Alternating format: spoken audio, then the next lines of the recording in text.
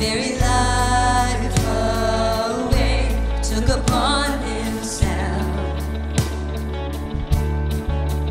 all our guilt and shame, hanging on a cross. For the world he loved with his precious blood, purchased men for God. We crown you, we fall face down and we worship. We all cry out, you are worthy, God.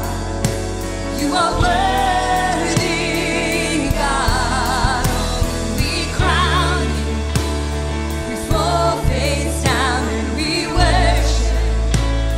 We all cry out, you are worthy, God. You are worthy,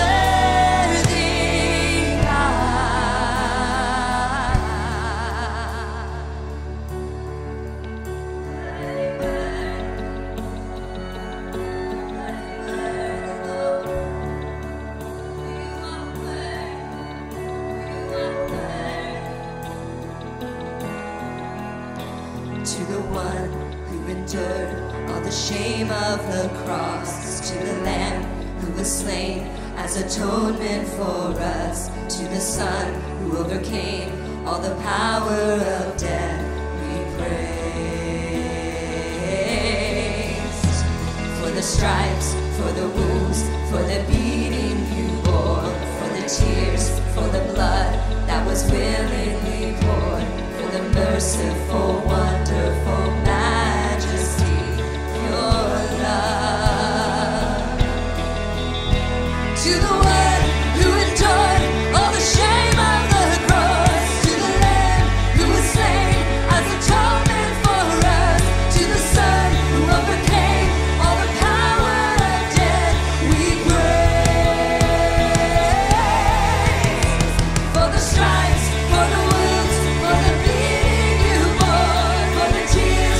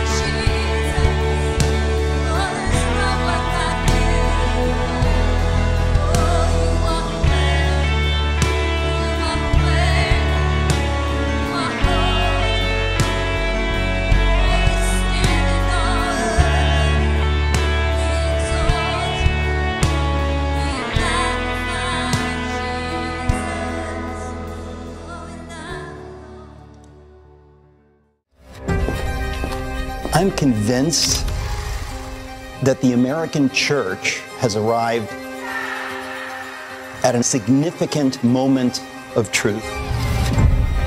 We are only 75, 80 years removed from 3 separate regimes that killed 60 to 70 million people intentionally. The parallels with where the American church is now to where the German church stood in the face of the Nazi regime are unavoidable and grim.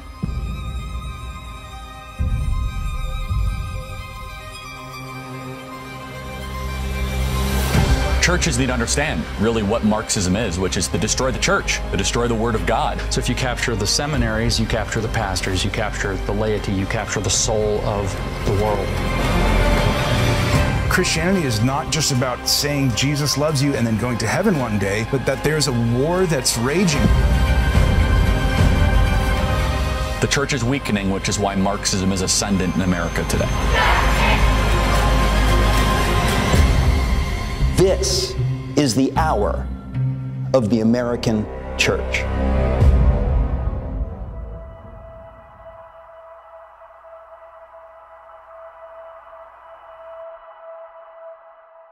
Hello, everyone. Thank you for tuning in to our prayer time tonight. And what a great week we are in, Holy Week. The great I Am is with us to help us and to be whoever we need him to be. As you just saw on the commercial there, don't miss this great film. I believe it is so important. That is on Sunday afternoon, 5 o'clock. 5 o'clock. And so be a part of that and be praying that this word gets out all over the United States. I believe it is a word for our times. Now, of course, this is Resurrection Sunday coming up, Easter coming up. My brother Dutch will be with us. I'm looking forward to that. He will be giving the message that morning, and we have other things planned. And I know many of you will be in your home churches, as you should be, but you can look at it later online. But I believe that this is going to be a special Sunday, not just here, but all over the United States and our world. And we're going to be praying about that in just a few moments. Also remember, May the 3rd, and that is a Friday night at 7 o'clock, is our next Ecclesia Hub meeting, and that will be with Hank Kuhneman. He will be preaching the word that night and ministering the prophetic word of the Lord. Prophet Hank, he's one of the leading prophetic voices in our nation right now, and, well, even parts of the world, but he's hearing the heart of the Lord, and we must hear what Holy Spirit is saying. And so on that Friday night, we will gather, we will worship the Lord, and encourage you to come from around the region and hear this great man of God tell us what he is hearing from Holy Spirit. We are in a very critical time in our nation, as I know that you know. So be praying for a download of revelation and enlightenment and wisdom and preaching and teaching as Prophet Hank comes to share. Again, that's May 3, Friday night only, 7 o'clock. Our prayer focus the last couple of months is very, very much in the news right now. We've been praying for rivers, dams, bridges, reservoirs, and infrastructures to be protected from terrorism attacks. And we've asked you, and thousands of you have done that, thank you. But we've asked that you go to reservoirs, dams, electric grids, and pray for protection there, because there has been a high alert from our FBI, and more than that, from Holy Spirit, to pray for protection there. And we've been going and praying Psalms 91 at these sites. And again, so many of you have done that. I'm not going to take the time tonight to read some of the testimonies of what has been accomplished there. But obviously in the news right now, we have seen an example of the vulnerability of our nation's infrastructure. Yesterday, sadly, a container ship hit the Francis Scott Key Bridge and it collapsed. This happened near Annapolis, Maryland, where a lot of our Navy is represented. It's the Port of Baltimore, and the Port of Baltimore is now shut down as a result of this bridge collapse. We're told this is going to cost billions of dollars, and some are saying it's more likely going to be $1 trillion or so. This includes lost revenue, jobs of those that worked there, and a supply chain shortage to the whole nation. From groceries, especially cars are shipped from there. It's the #1 port for cars. And so the supply chain is now disrupted. And so we need to pray about that wisdom will come of how to get all of this done.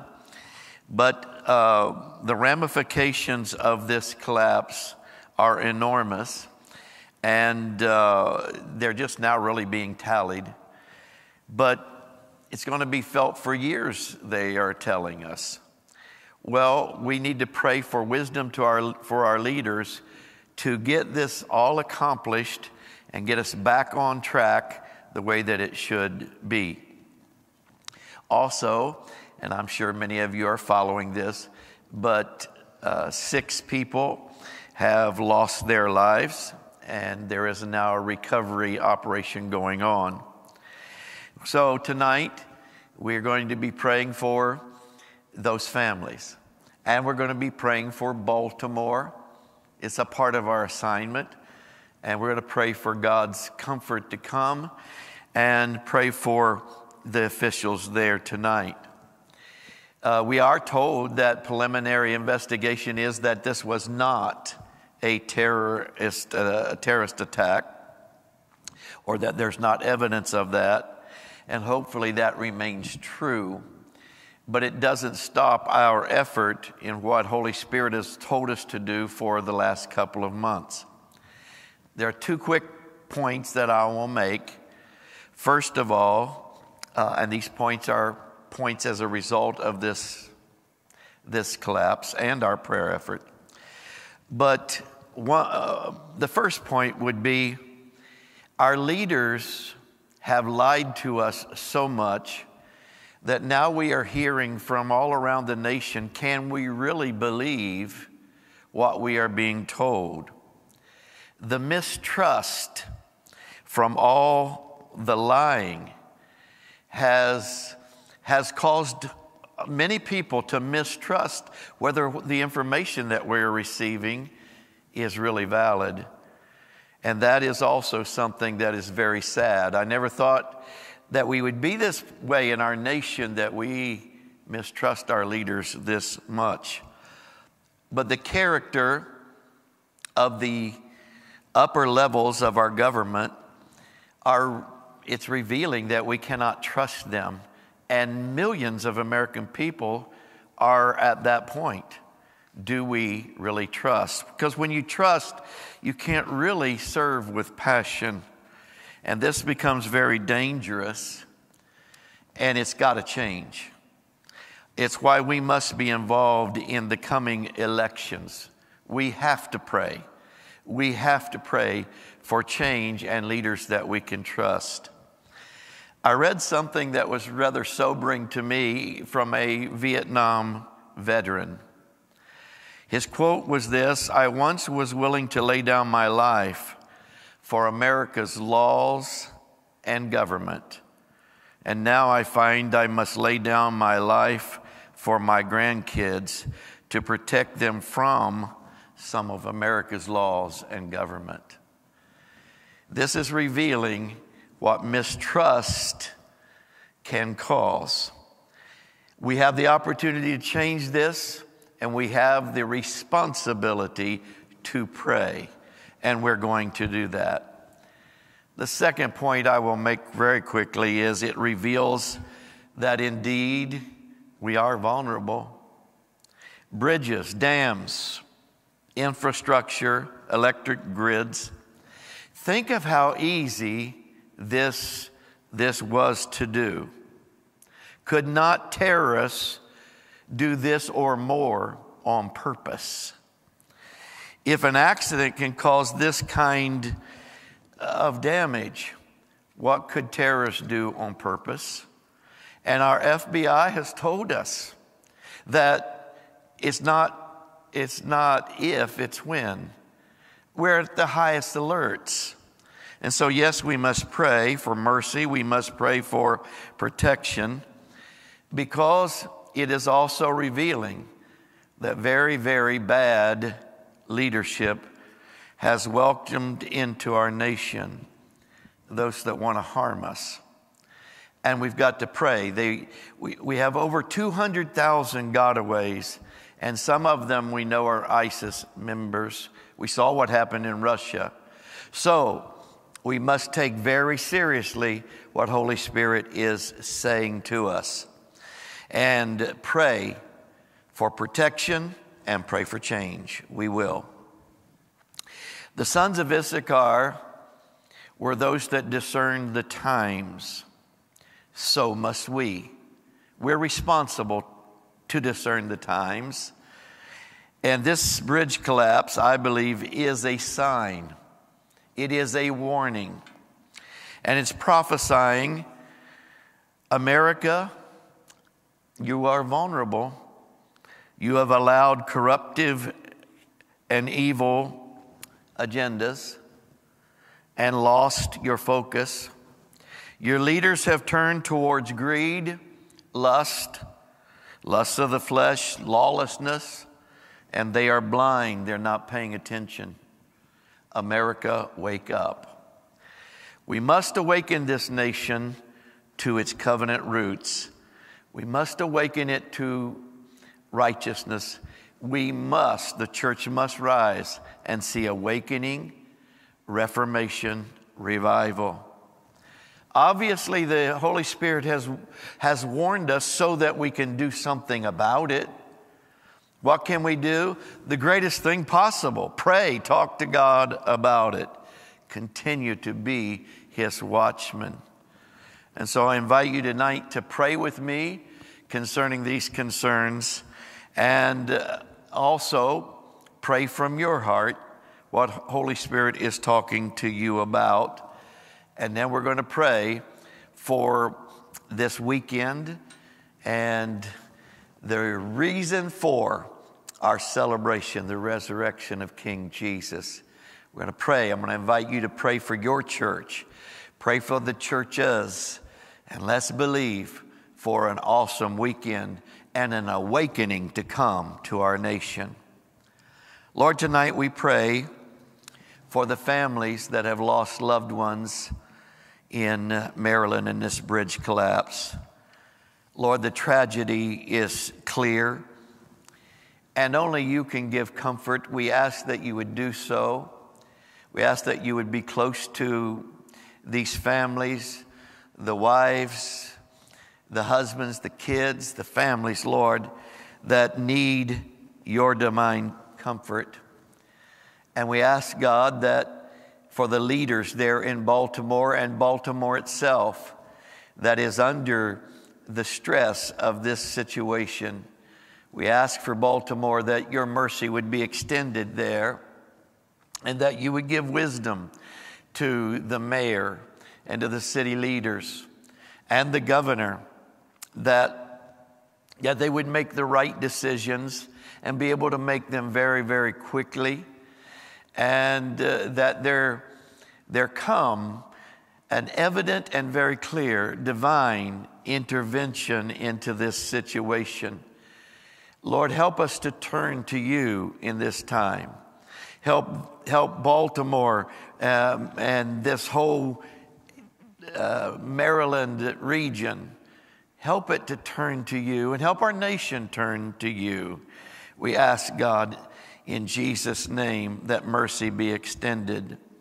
We pray for the thousands there that are now without jobs, or their jobs is postponed, or they can't work for a while, and we need wisdom for that, to rebuild and give other options.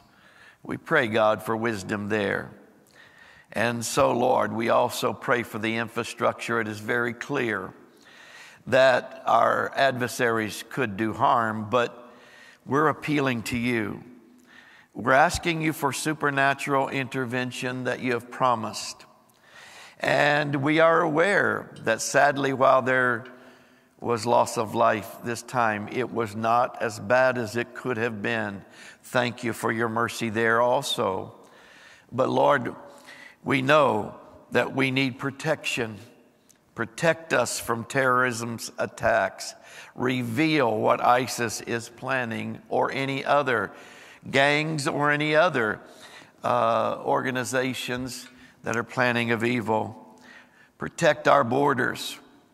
And we would pray, God, that you would give our leaders the wisdom and the boldness to make a stand and stop this, the sex trafficking that continues, and the infiltration of drugs. And it's something that our leaders are turning a blind eye to, and we're asking you to give us new leaders to change this, so that we are a people that are protected, we are under covenant with you, and we are experiencing a constitution that is based upon you and followed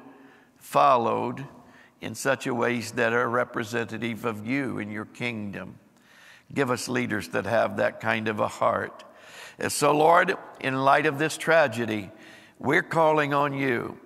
We've seen you do it time after time in our nation, but also throughout history.